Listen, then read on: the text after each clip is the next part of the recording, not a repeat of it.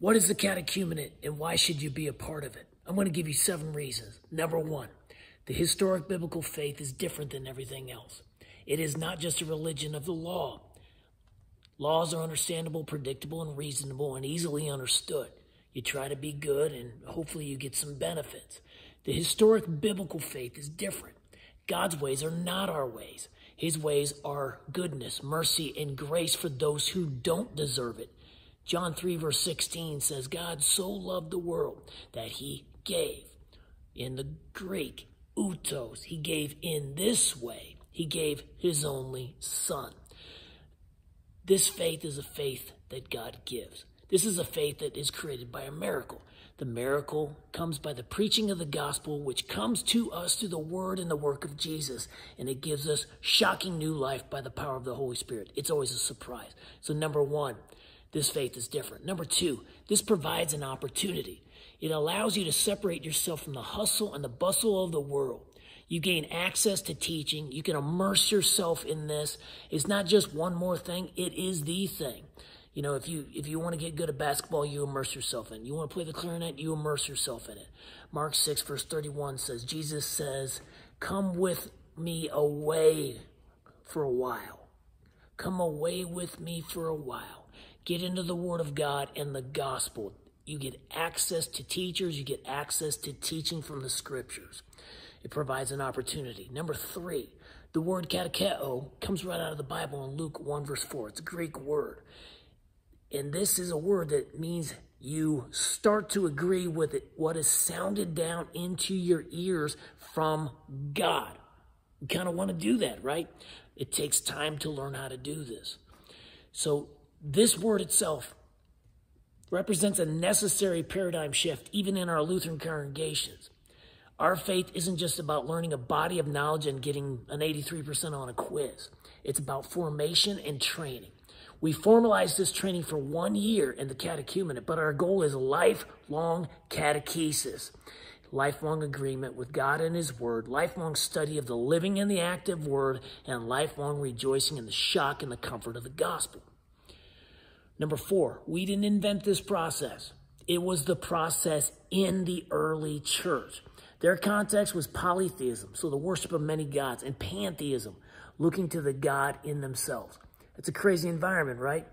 Do you think it would be easy for somebody to get out of that fleshly pattern of religion after maybe just a luncheon and a tour of the campus? Nope. It's going to take time. Detox even, where you can lose your orange pill bottles. We just develop these self-destructive cycles of idolatry to ourselves, and it's going to take time to lose that. The catechumenate provides us time to properly address people's concerns, their problems, their doubts, their fears, and in the context of healthy and safe relationships, where there isn't judgment, but there's care, concern, and guidance. Number 5, the basic, simple, awesome teachings of the prophetic and apostolic faith are taught to those training. You will learn the 10 Commandments and their role in our life today. You will learn the Apostles' Creed and the biblical foundations of that confession. You will learn to pray from Jesus Himself in the Lord's Prayer.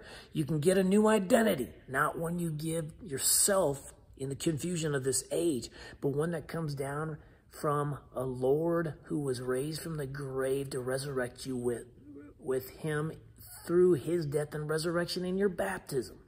You will actually learn how to have healthy relationships through the confession of sin and the forgiveness of sin. You will learn where Jesus stays for His church in this cold and loveless age through His forgiving, life-restoring, unifying gifts, where He promises to be for His church until He comes again in glory. But this is not a dump and dash. This is not graduate and evaporate. This is life. To know and believe, where Jesus stays for us everlastingly in His church through His Word and His miracles from the Bible we call the sacraments. You've got to get here.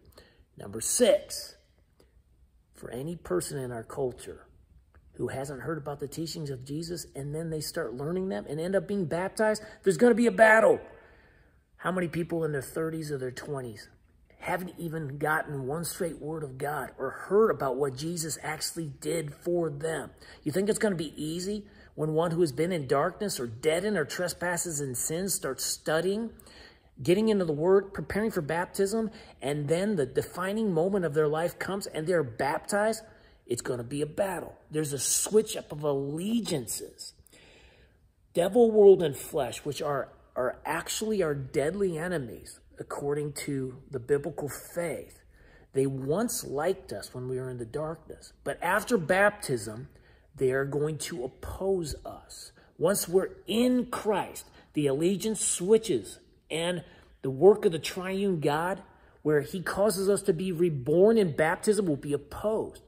So we prepare people in advance for this fierce battle.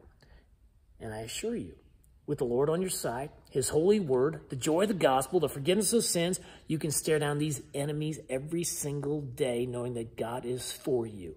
Who can be against you? Number 7, we trust God to do everything in the catechumenate through his word. God's word does what it promises and literally does all the work for us in this process. We are there. We're reading, we're asking, discussing, teaching, challenging one another. But fellowship in the kingdom of God is created, forced, and celebrated as God does his great and wondrous work through his life-giving, life-creating, life-restoring word. He does it all. You just have to get there. It starts on the day of Pentecost every year, which is usually in the time of the month of May, and it runs through 4 phases. Exploration, which is taught by Dr. Dan Langenbeck. The historic one-year lectionary readings are used, which go all the way back to the 3rd century. Then there's the phase of separation, where I teach the catechism, which comes right out of the Bible. And you learn how to study the word in transition, the 3rd phase. You learn to prepare for baptism in that phase. You learn how to pray. We teach you how to live as a Christian during that 3rd phase as you prepare for baptism. And then there's the 4th phase, which is incorporation, where you start to learn living in and by the gifts of Christ himself, so that you learn to live for others, love others, and serve others as God in Christ has served you. You've got to get there. No matter how messed up your life is, you got to get there. Jesus can change it all. Think you're too good for this process? You're in worse trouble. You've got to get there. Be there, study with us, rejoice with us, and prepare for the greatest gifts that come to you from Jesus himself.